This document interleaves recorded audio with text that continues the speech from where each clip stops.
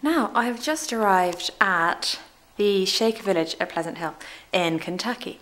This is an incredible room. It's a beautiful old building, gorgeous historic building, and this bed is the centerpiece of the room. And it's just a stunner.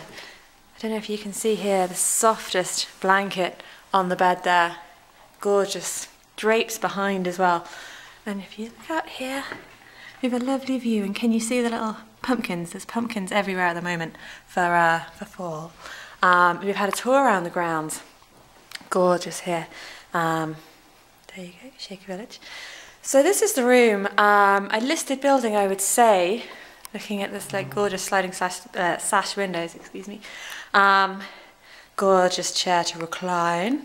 And another, oh, that's the softest blanket. Just beautiful. I love this actually. I love the colour of the doors too. But this beautiful old phone. This lovely little card that you get. We make you kindly welcome. That's probably in a bit of an offensive accent. Again, a little seating area. This is to be, you could host guests in here. Gorgeous rug. You've still got the amenities, so you have the TV I've just spotted there. I'm guessing wardrobe and everything in there. I haven't actually poked in. Lovely bathroom. So we'll go through here. Beautiful old sink. Be Kind are all of their little products here. Not so sure about having them in little disposable things, but you can't win everything, I guess.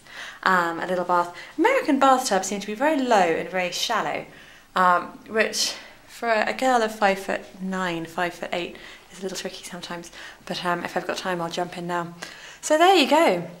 An absolutely beautiful room, a stunning location. We're going down for dinner soon, so I'll be heading off, and then, God, I'll be getting into this bed soon, I hope. There you go.